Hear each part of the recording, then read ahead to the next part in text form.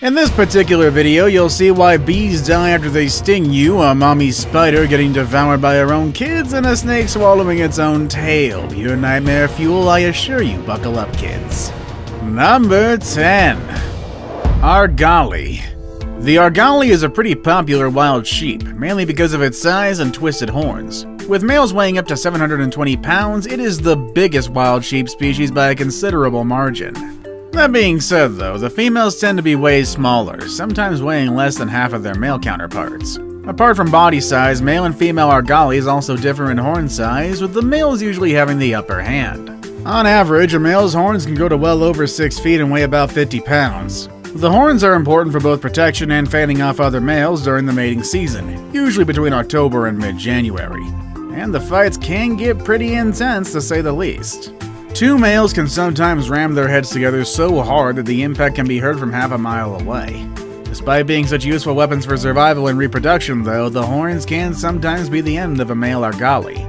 Thanks to their twisted nature, it's not uncommon for the horns to grow into an Argali's face, which is basically a death sentence, either due to an infection or just making it impossible for the animal to feed. Additionally, the sheer size of the horns can also become a bit of a burden as an Argali grows old, making it hard to forage. Number 9. Both termites and ants.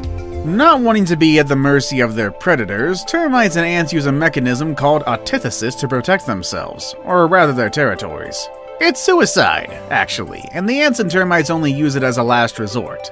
While the process and the end product might vary slightly between the two groups of insects, the mechanism is pretty much the same. Autothesis candidates have an engorged gland that bursts when the muscles around it contract. A toxic, sticky secretion is then released, which works to both kill and slow down enemies.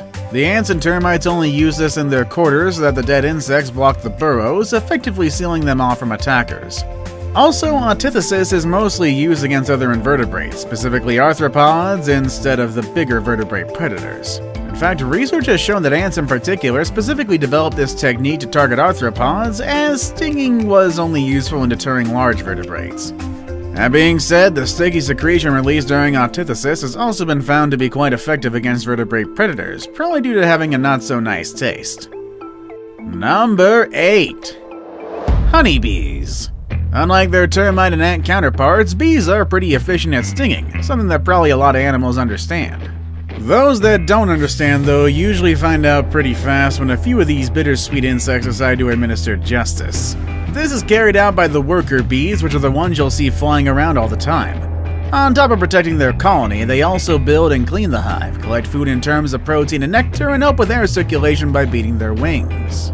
Of all of these functions, the workers usually have to worry about protection, as it's usually a ticket to death, especially if it's against humans. And it's not really about being killed.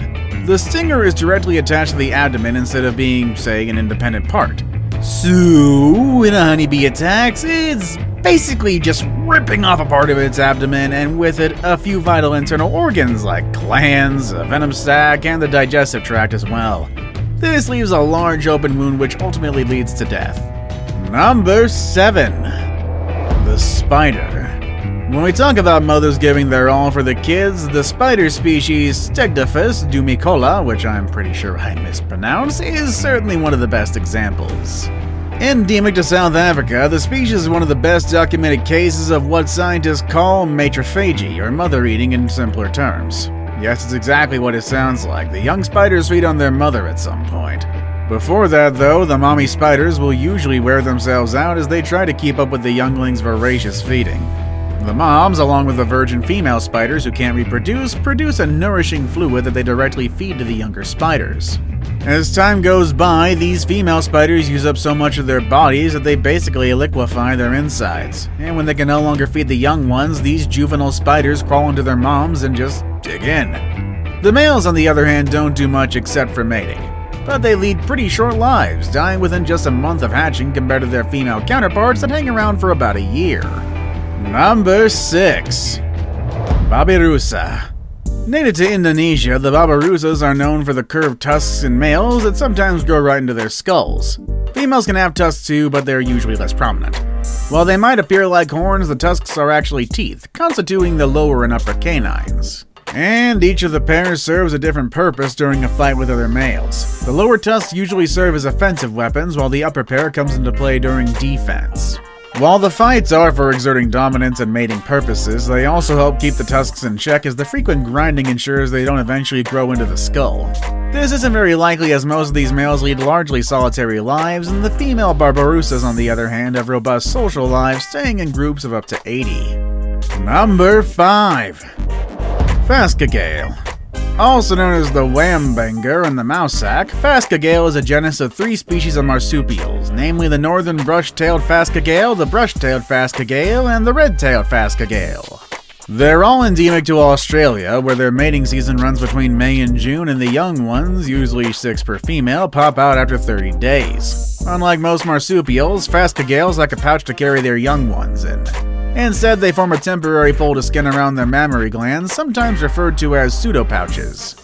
This is where the young ones stay for the first 7 weeks of their lives. After this period has elapsed, the mums move them to a nest and nurse them for about 20 weeks. Depending on the sex of this new generation, they can live for either 1 or 3 years. The female Fasciagals usually live longer, while the males basically sacrifice themselves to keep the species going. The males attain sexual maturity after 1 year, at which point they get into frenzied intercourse until they drop dead. The true male dream. During this mating period, they even forego food and travel further away from their homes to find as many mates as possible. According to scientists, this act of mating to death reduces undue competition for the youngsters and their moms. Number 4. Sheep.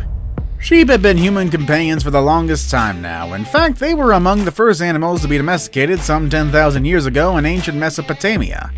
For the longest time, the sheep were kept for their meat, milk, and their skin.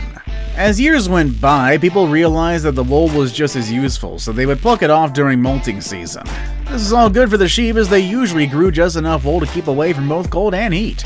But things took a darker turn with the invention of shears, as it meant wool could be harvested quicker and far more efficiently. This consequently led to selective breeding for even more wool, a practice that continues to this very day. As a result, the sheep bred for this purpose need human intervention lest they choke up on their excessive wool.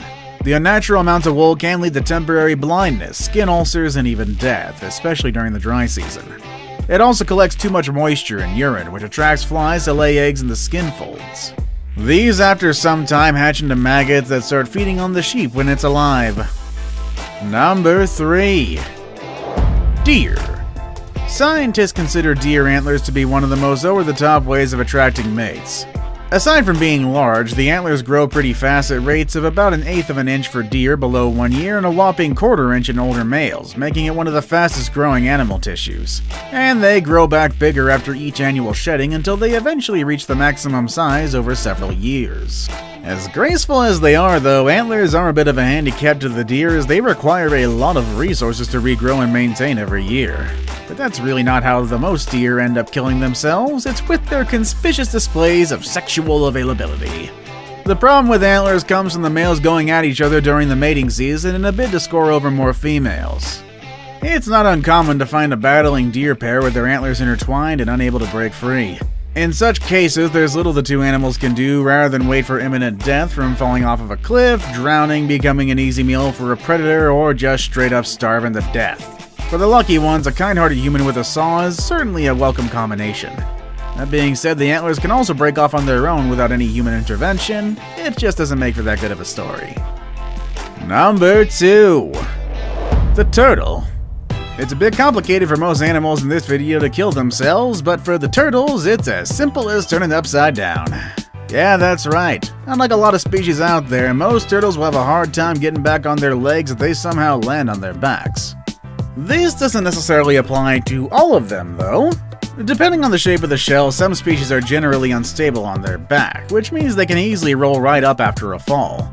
These will usually have a dome-shaped shell that makes rolling up fairly easy. For others, though, the shell is a bit flatter, so they're pretty much stable whichever way they turn. Upside-down turtles are usually at the risk of either starving to death or dying from heat stress, since these reptiles, like all the other cold-blooded animals, depend on their surroundings to maintain their body temps. Most turtles in this position die from heat stress literally in minutes, so if you see one there, just kinda nudge them. Number 1. Snakes. Some snakes can actually kill themselves, but not by their venomous bites, but by swallowing their tail. You've probably seen this thanks to countless videos shared online by snake keepers. So what's up with that? Is it too much hunger? Yes, but not the way you think. Snakes, being cold-blooded animals, depend on their environment to maintain a certain body temperature that's ideal for their survival. That's why they'll move when the surrounding temperature veers off too much for their comfort. In an enclosure, this isn't always possible. When the readings shoot up, it causes a spike in the snake's metabolism, which effectively tricks the reptile into believing it needs more food. The high temperature also means the snake cannot differentiate its body from the environment, so it interprets the tail movement as that of prey. And that's when it unknowingly tries to chow down on itself. If not spotted early enough, the tail could reach the snake's stomach, at which point the digestive juices set in, leading to death. Saving a snake in such a position usually involves just pulling the tail out of its mouth or applying hand sanitizer, as demonstrated by this guy in this viral clip. See you all next time!